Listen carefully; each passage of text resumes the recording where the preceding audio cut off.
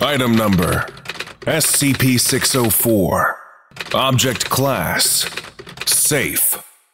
Special Containment Procedures. SCP-604 consists of a set of objects which all exhibit the same properties and are contained together. Access is restricted to authorized personnel, and anyone attempting to access the containment area without authorization will be immediately detained. All interaction and testing must be cleared with Site Command. Any staff interacting with SCP-604 must submit to psychological testing before and after interaction. Requests for reports on testing events, subject reactions, and audio-video recordings must be cleared with Central Records and may not be removed from the record reviewing area. Description: SCP-604 is a set of tableware and dishes, consisting of 19 plates of various sizes and designs, and 21 goblets, champagne flutes, and other wine glasses. Several are ornately gilded, studded with diamonds and rubies, or made out of fine materials, such as porcelain, china, and crystal.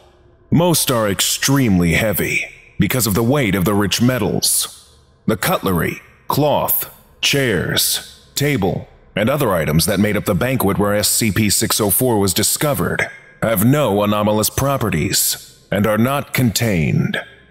Whenever an edible solid is placed onto one of the plates or a liquid is poured into one of the drink vessels, the food will transform into human flesh, or the nearest equivalent organ, body part, or fluid. The change from one product to another seems to be based on similarities between color, smell, and composition, although vague symbolism and mental association seem to be occasionally involved as well. For example, fleshy steaks will turn into cuts from the thigh, and red wine or juices into human blood. This can vary between subjects, and the process as to how a change is determined is still under investigation. Because most of the plates are not large enough in diameter and circumference to create the entire form, most pieces manifest as human infant parts. Chicken wings as tiny burnt infant arms, chicken breasts as filleted infant pectoral muscle or tissue from the buttocks, and so forth. However, tissues from adults do appear occasionally, often when the meat is placed vertically, sticking into the air. Based on analysis on the captured videos and logs, this is how longer, more mature parts were designed, although the plate's products seem only to be able to project beyond the surface, straight up, at a limit of 1 meter, around 3 feet. Vegetable and non-animal matter can be affected. However, this is often selective, and will only affect the main dish. This means prepared meat will retain the herbs, spices, toppings, sauces, and garnishes as it is transformed into human flesh. More than one piece of meat can be placed on SCP-604, but the results are varied, either creating separate pieces, incorporating them all together into one body system based on similarities in appearance, eggs and thin slices of beef turning into a female reproductive system, a pile of pig intestines and a cow stomach melding together to form a human digestive system, or choosing one to focus on and leaving all the others untouched. Duck stuffed with Kobe beef becoming an infant torso stuffed with Kobe beef. The other unique ability that SCP-604 possesses is any living creature placed on its surface or submerged inside liquid contained within a goblet will metamorphose into a moving human body part. It will be capable of kinetic activity, such as flexing, as in the case of a starfish that turned into a 6-fingered baby's hand that opened and closed, and grasped at touch or locomotion, no matter how awkward and slow it is. Severed areas do not bleed, and tendons and muscles still function in normal ways, regardless of damage. Tissues will move by whatever means is available, such as inching and crawling forward by curling and extending their body, as the moving finger with an extremely long nail generated from a lobster did, or the floating penis in a large goblet did to swim, its tip jerking up and down to allow it to propel forward. If no form of locomotion is possible, the flesh will simply squirm and jiggle, remaining slightly warm to the touch. A pulse can be detected, even when the object in question is not attached to a heart. Transformed items will continue existing as human tissue until consumed, removed from the plate for a long period of time, or expiring from shock and pain, as many seem to freeze and go into a catatonic state similar to shock when stabbed or bitten into, in the case of living tissues. Testing of stomach contents shows that transformed items remain human if consumed. Acquisition. SCP-604 was acquired by Marshall Carter and Dark Ltd. operatives on. According to seized records, it was removed from a secluded abbey in the countryside. The monastery and the surrounding village practiced the rites of communion with SCP-604 and consumed human flesh and blood, said by priests to be that of Jesus of Nazareth, by placing wafers onto the plates situated on the main altar and drinking blood from the goblets. The wafers were described to have a light, spongy taste, and both manifestations caused extreme religious ecstasy when eaten, and hallucinations of the smiling Christian God, lovingly offering his body, quoting relative scripture pertaining to the event, and speaking intimately of their sins and tribulations. It is believed that this experience is based on the individuals, as testing with identical properties has not reproduced this effect. Addendum 1. Extract from document SCP-604-XCH. Page 9. Marshall Carter and Dark Ltd. employed SCP-604 at some of their more exotic auctions, performances, functions, and dinners during the meal portion. The likely reasoning behind it, supported by direct quotes, was that it was a once-in-a-lifetime event, and those attending were urged to partake in the cannibalism for experience's sake, to safely test the waters of the forbidden, in much the same manner that adventure clubs offered bizarre meals, such as caramelized insects.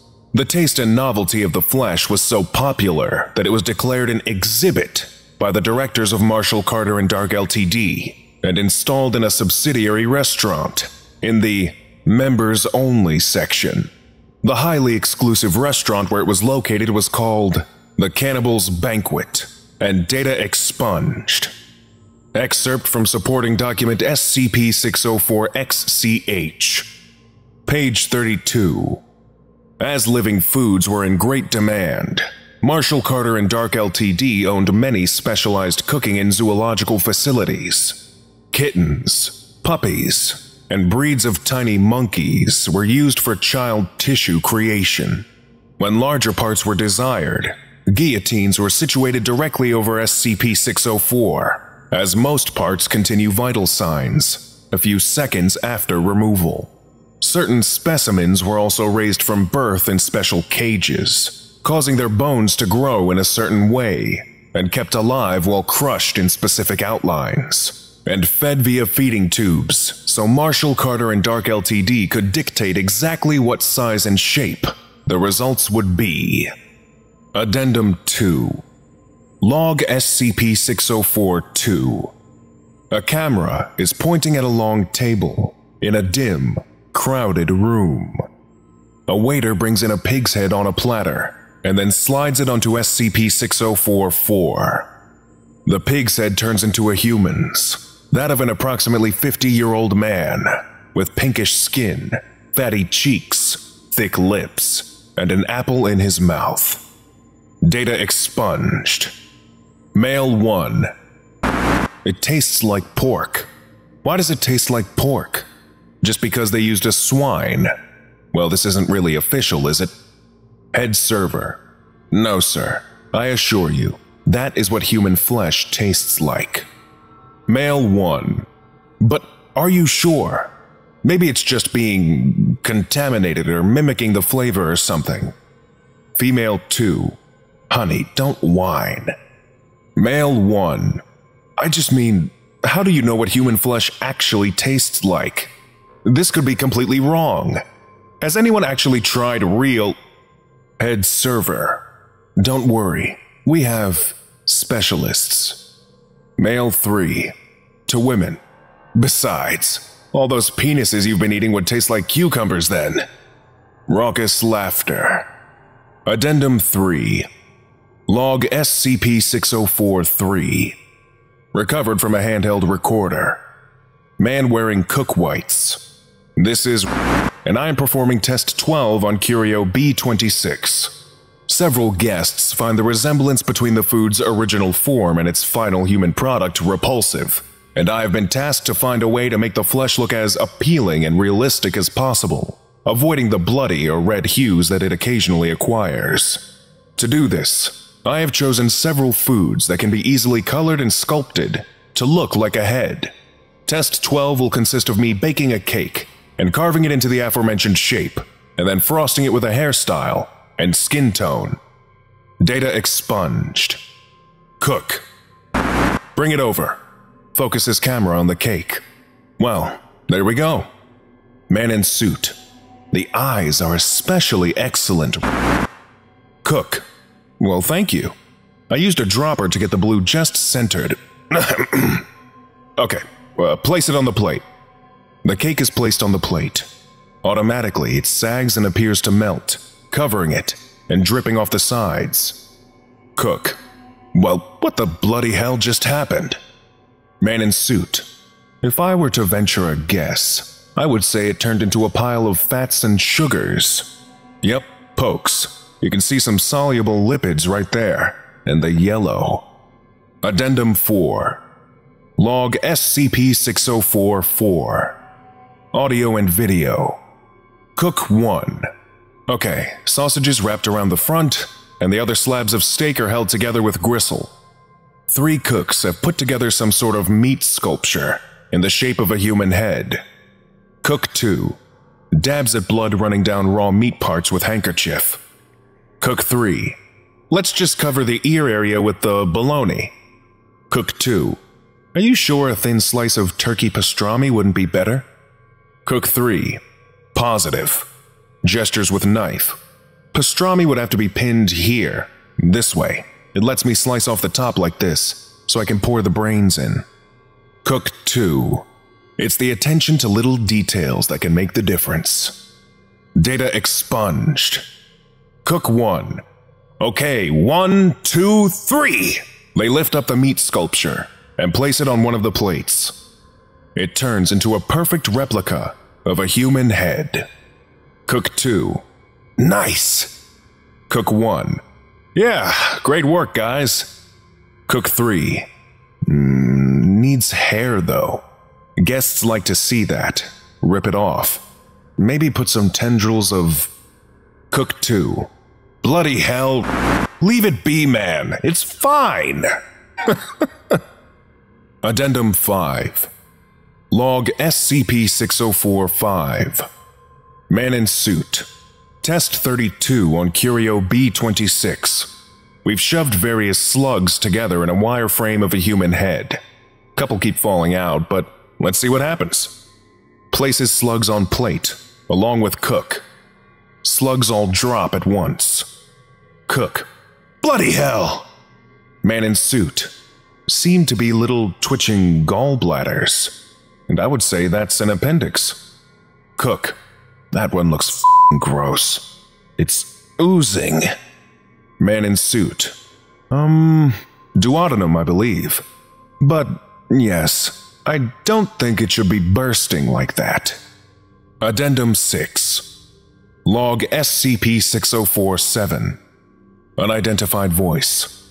Note, it is unknown if Curio B26 could create sapient creatures. When we finally successfully do get a living head, the mouth and eyes could simply start opening and closing randomly, and it would drool all over itself. Or maybe, just maybe, it would be perfectly intelligent. I know some of our clients are definitely hoping for the second option, and I've been instructed by the directors to bring it about as best I can. I would like to remark that when we placed a snake upright on plate 7, it did manifest as a human throat and the bottom part of a mouth, tongue intact, and began screaming and shrieking.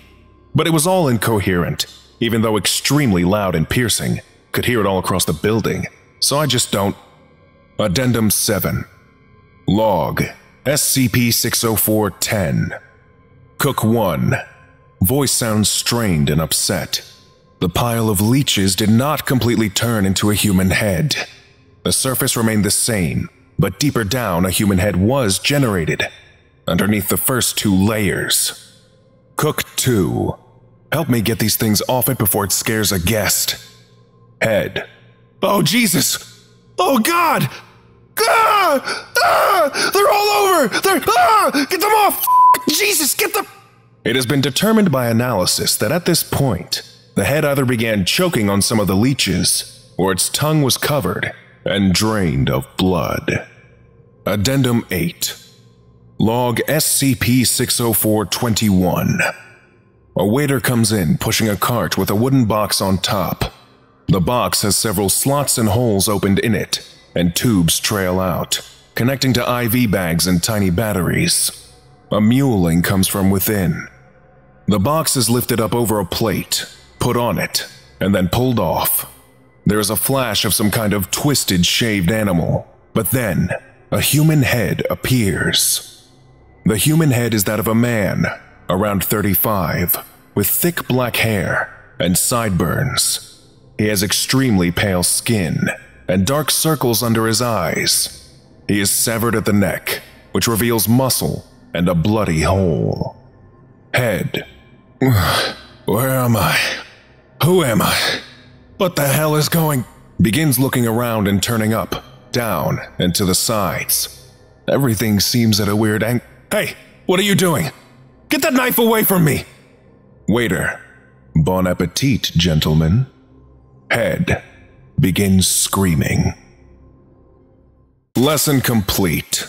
If you missed the previous orientation, go watch SCP-603, Self-Replicating Computer Program, right now. Or for the complete course, watch this playlist.